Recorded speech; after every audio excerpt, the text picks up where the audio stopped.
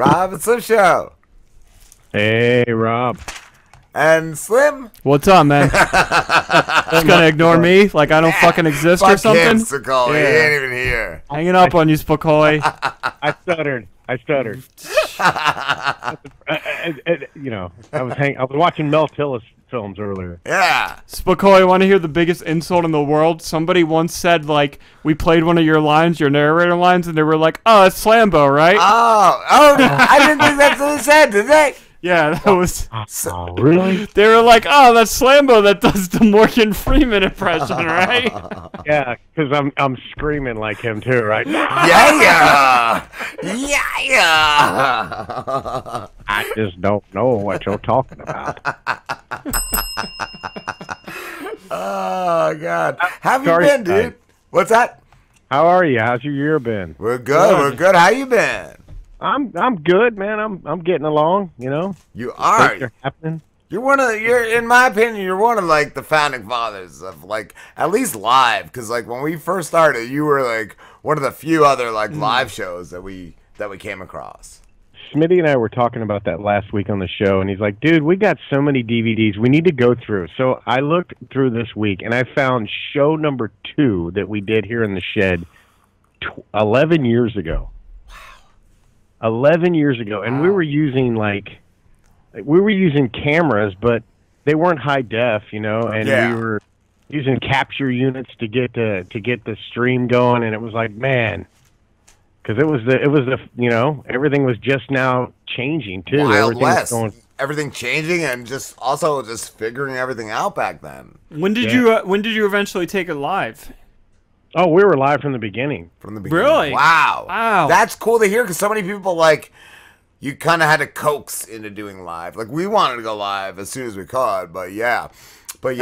So many people just don't do the live thing at first. I also feel like when you started, you said 11 years ago, or whenever you started, like, it must have been harder to go live, because, like, we didn't have, like, all the live services that we have now. Yes. True. But when we first started, we were at Public Access, which is like a free, and we brought in laptops and started doing a live stream at the same time we were on TV. Oh, wow. So we were going worldwide as well as local at the same time. Do you still do the Public Access? Oh yeah, no, hell no, they're not free anymore. Oh, I didn't know if it ever was. That's what I was going to ask. Like, how much would Public Access cost? In the beginning, it was free, and you just had to take the course, and you got like a 16-show season, and we did 4 seasons. Wow. And the next time they said, look, they dropped the funding.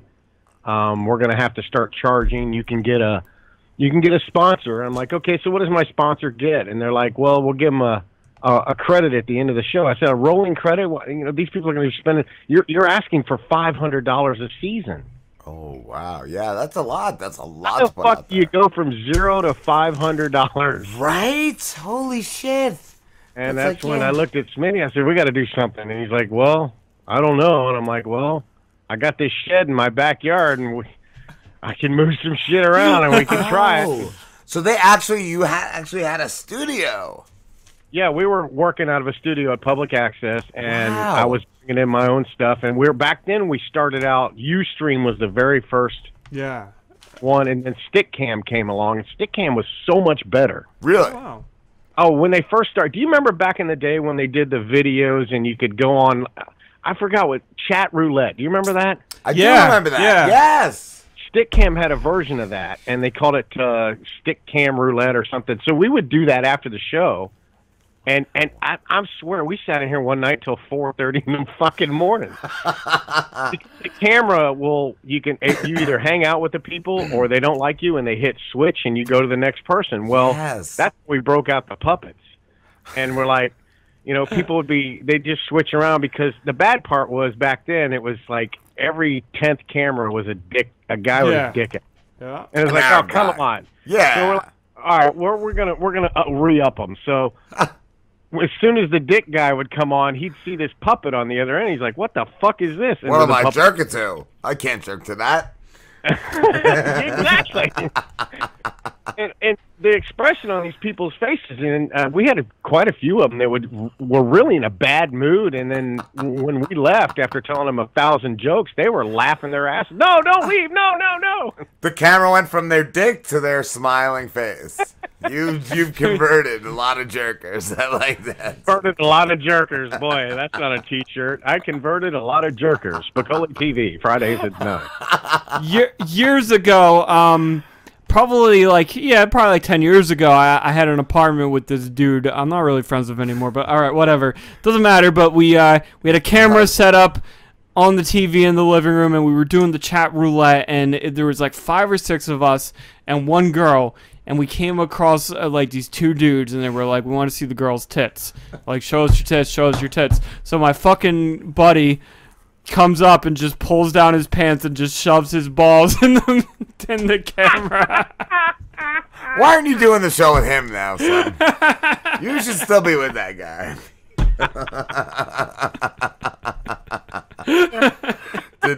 Did guys like click away or no? They stayed on for a little bit. I think they were all right with it. They were like, "All right, we get it. Like, we wanted to see something sexual." Hopefully, I'm drunk enough in the morning where I don't forget. I don't remember this, and I came and I slept I'll good. sell for a sack. It's okay. Yeah.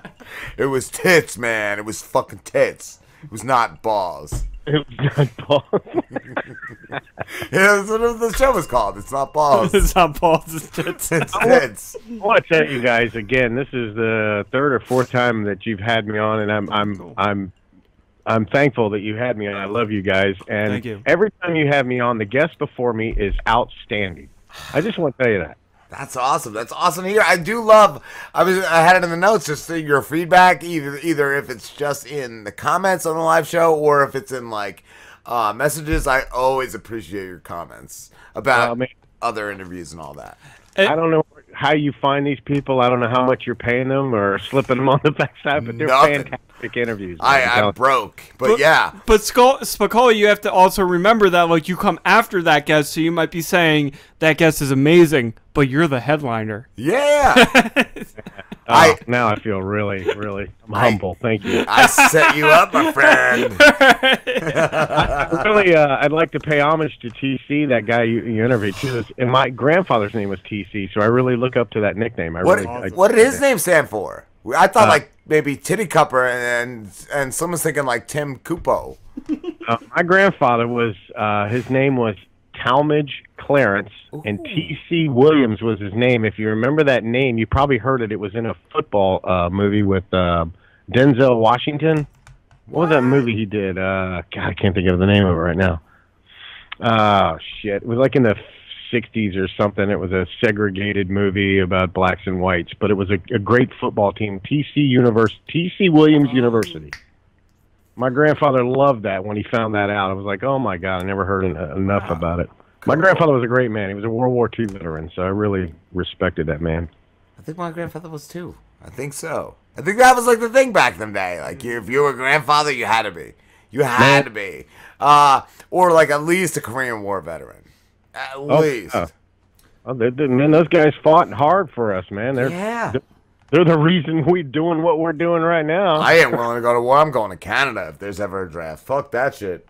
That's right. I got a passport. Canada or South America, bro. Speaking of going, coming up to see you here in a couple of weeks. I was going to say. In your direction. Where are you going? Really? We're staying in Newark. We're flying in Newark, and then we're going to go visit the city a couple days. But, yeah, like to hook up with you at some point. Yeah, definitely. Absolutely. I know the trains go everywhere, and we're staying at the airport there at the Marriott because the trains go running in and out of there. So I'll get a hold of you guys when we get up there for sure, and we'll hook up for sure and go have a beer together. Yes, yes, yes. When is it that you're coming down? The day after Christmas. Okay. Yeah. I'll be there from the 26th to the 29th. Nice, nice. Yeah, we'll definitely we'll definitely make some time. Yeah. For that tonight, I'm actually sitting in my shed, and I didn't turn the heater on, and it's cold in Florida right now. It's about 48 outside. That's what I was going to ask. What's the coldest it ever gets down there? It's gotten in the 20s. Okay, wow. Wow. Yeah. We've had some hard freezes. Wow. We haven't had any good snow. The last good snow we had was in like the 80s. like 81, and it didn't really stick. In 77, it stuck. And we got about 1.5 inches in 77. Wow. That's crazy. My father waking me up. It's snowing outside. I'm like, God, you're full of shit. I'm going back to sleep. Get out there and play. No. You get out there and play. You'll never see this again. Yep. We actually all went to school, and they all let us go out in the schoolyard, and we all made 1-foot snowman. Everywhere you drove around town, it was a 1-foot snowman. Yes. There wasn't enough snow to stick on the ground that much. So. Did any of them have like cigarettes? Yeah. Yes. I figured. A lot of them had dicks. The carrots were in the wrong spot. Who put the dick on the snowman? My favorite song of all time. I've been playing it this week on the show. God damn. What has been one of your favorites, Spicoli? What's been one of your favorite Too Many Rapes? My favorite shows, oh man, anytime that Smitty can get me to laugh, the stories that he tells, I would say my absolute favorite story that he's told so far has been the poop story. What's that? And he was taking a car ride with his wife one time, and his dog was in the back seat, and they were going somewhere, and he's like, man, the wife goes, it smells like poop in here. And he's like, why does it smell like poop? And she goes, I don't know. And you look in the back seat, and the dog dropped a couple turds in the back seat. So Smitty grabs a cup and tells his wife, well, scoop it up and just throw it out the window. Well, she's like, I'm not doing that. And she's, take me to a park. And I'm like, take you to a fucking park? Why? Just scoop it up and throw it out the damn window? And he goes into detail about it. I'm laughing my ass off. And we got it on. It's on our YouTube channel. That's one of my favorite stories. That's good. That man tells the best stories, man. He is so... and he ain't making this shit up. It happens. How long have you known Smitty? Is he, like, were you friends before the show? Oh, yeah. I've known Smitty since high school. Okay. Because, like...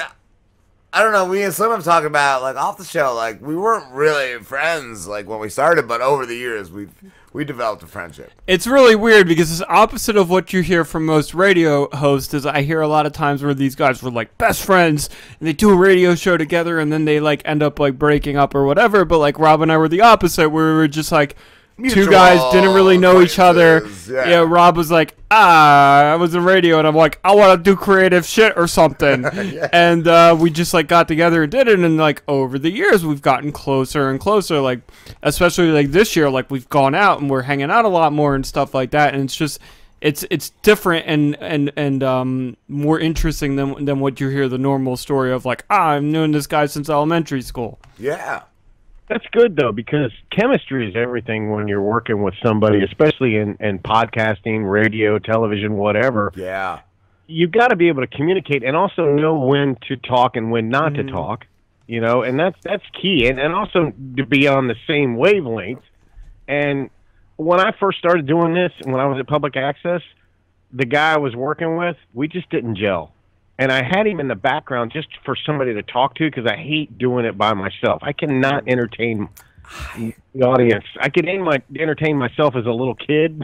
I feel the same. I can't entertain an audience by myself for an hour. It's so different. I feel like it would be a totally different fucking cup of tea. If I have something to bounce back off of, yeah, I can do it all night long as somebody, can go, talk to me. And so... I had to get rid of him, and I'm like, man, I got to find somebody I can gel with. And I call my buddy, and I'm like, hey, man, do you want to do this with me? He's like, yeah, I'll give it a try. And he did it the first night, and then he did it again, and he kept coming back. And I'm like, you're starting to like this. And he's like, yeah, man, this is kind of fun. And I'm like, well, that's the only reason I'm doing this is for fun. I mean, and then it just became more and more of, well, how can we entertain the audience? How do we entertain the audience? And it was...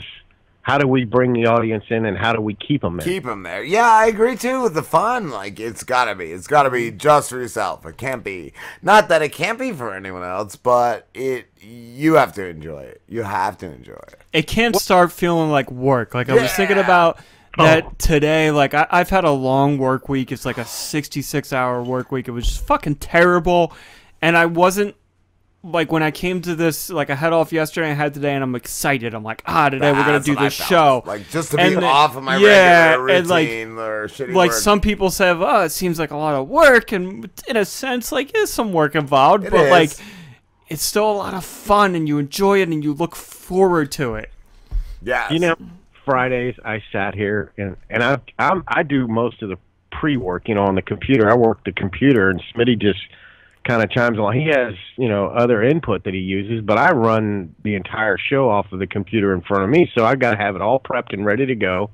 And a lot of times, like you said, it's been a rough week. You hardly got any show prep in, and here we are Friday night, and plus a lot of times I'll grab dinner. We'll have dinner before we do it, and we'll just chat for a few minutes, and I'm in the worst mood sometimes. Right. And he walks in the door and cracks one joke, and it's completely different. It's like, fuck yeah, I'm ready to do the show now. Oh, that's cool. I've had that experience with this show with Rob, where I've had weeks where I cannot function, in full depression over some stupid shit, and I'm like, I'm not going to be able to do a show, and I sit down and I turn the mics on and it all goes away. There's an energy. There's a definite energy that happens. I call it therapy. Yeah, it is a form of therapy. Rob had said that, I think, when we first started. He had said that in the beginning, that that doing radio was a form of therapy. Yep. Absolutely. Well, Rob can relate because he has kids like I do, so he can relate. This is the only way we can get shit out, because you can't talk to your kids like this. No. Yeah. No, definitely not. Hey, son, I was talking to my friend the other night about jerking off, and, I was like, well, and I was like, you can't. So this is therapy. You can talk about whatever the hell you want. Yeah. Yep. Exactly. And it usually leads to some kind of pussy or jerking off joke at one. A lot of dick jokes. A lot of dick jokes. Spicoli, I did want to say, earlier you were talking about how you have to know when to speak and when not to speak when you're doing a podcast, and you have to build that chemistry. Rob and I have had this conversation several times about our beloved third Mike. I'm not going to mention his name. Nobody knows who he is. It rhymes with Lamborghini. It rhymes with Lamborghini. But over the 6 years that we've done this, he has not gained any social awareness at all. Not improved. He's not improved one iota, Spicoli. He does not understand. I always say that you have to know how to read the room. This guy, 6 years in, still cannot read the room. That's the worst part, especially when he's sitting right across from you. And then he gets mad at me. I fucking killing me. He's just fucking giving me death looks. So pissed. The whole month. We're calling him out, and it's like, how you've been doing this for 5 years? How do you not understand how this works, or understand what is appropriate to say something? Got some sort of a clue. Yeah. You fucking dummy. I'm glad to know that I'm not the only one who's experienced that on their show before. But he will smear whatever I tell him on his stomach, so I keep him around. Oh, he's fantastic. He's one of a kind. You have to keep that guy around. You'll never find another personality like that. No, never. Spicoli, I don't know if you heard me wrong earlier, but I asked what is one of your favorite too many rapes this season. Oh man! Well, you know what? Going back to last week with the Roman baths, I was so happy to hear that. I loved you suggesting that. I love that. Oh, I was like, well, we've taken out Hitler and we've talked to Jesus, and where could they go next? Yeah, we somewhat saved JFK. In here, I mean, who could be next? I'm like, Roman bathhouses. Yeah. Yes. That was great. I love too just some of your lines when I hear you laugh. Even though I edited it out for the performed version, just your laugh is great. Just it's the best. It's the best. Well, I made the worst mistake in radio, kids, in podcasting. When you're doing copy, you're supposed to read the copy first. And a lot of times, I just dry read it. I kind of thought that. Yeah. I don't know what's better, though. Sometimes it's better just... Well, yeah, sometimes you get a better reaction as you're reading it, and you're like, holy shit! And so you're what do they call that, when you're talking? I can't, fuck. Ad-libbing. Yeah, I want to say Inception, but it's not Inception. You know what I'm talking about. When you're talking like that, you don't just want to be monotone. You want to, get into it. Yes. So that's how you become better at it. Yeah. Little behind the curtains here. I never read the Too Many Erased. I don't expect you to. I want you to be totally. Everything is just like new to me, and I try my best to like. All right, I'm playing the Driz here, like, and I'm just going off of what the narrator said or whatever is going on in the situation, and I'm going to do the best to bring out this. What is it? Situation. This moment, the character in this moment, and then like the Driz songs, completely improv. Yes. I have no clue what Rob has written for the Driz song until we are in the middle of the script. Yeah. And I read maybe about 3 sentences ahead. Like maybe you'll be doing Spicoli will be doing the narration, and then I'll jump ahead and find the Driz song, and I'll read what the Driz has to say. It's and always I'll go, just okay. the Driz sings and the subject. It's never anything else. Like this week was like the Driz sings warts in my shorts. Yeah, and that's what I did. Today's episode is a great example. In the middle of Spicoli's narration, I scrolled down, tried to find the Driz song, and I saw Driz, a wart in my short. So I was like, yeah, I had a pimple on my ass this morning. This works. I feel like, too, like, those Driz songs are the creepiest window to Slim's soul. Oh, yeah, for sure. The darkest region of his soul. Yeah. Yeah. Yeah. I love the Elvis Driz. The Elvis Driz is something that's made me so happy lately. The yeah. You guys got to make me a drop on here and use that at the end. This is Robin Slim, where you're on Spicoli TV, but I got to have that. Yeah. I was going to say, we're almost out of time, Spicoli, but do you have any well, let me do requests this. for a Driz song? Wait, how about this, Spicoli, real quick? We'll do this because the Driz just kind of heard what you said, and he was like, let me take care of this. Yeah, what up, Spicoli? Yo, rap it, kid. What's up, what up, man? Yo, you want to drop with some shit like that? Yo, listen to this fucking... You got to fucking record this. I hope you got the right fucking software and shit like that. Because I want this to sound, like, fucking amazing. Like, I want it to be... You know, it's got to sound, like, awesome. But here it goes. So give me a second to pause. It's going to be this. Yo, what up? This is the Driz. Yeah. And you're listening to fucking Spicoli TV. Yeah. He does a bunch of cool shit and stuff. Yeah. You got to fucking love this. Yeah. Yo, that was fresh. Yeah. I can't wait to chop that up. That's gonna go nowhere.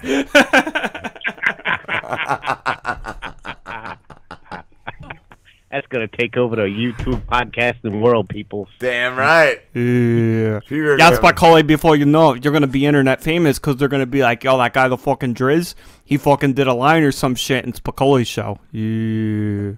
He knows the Driz, yo. Yeah. Yeah.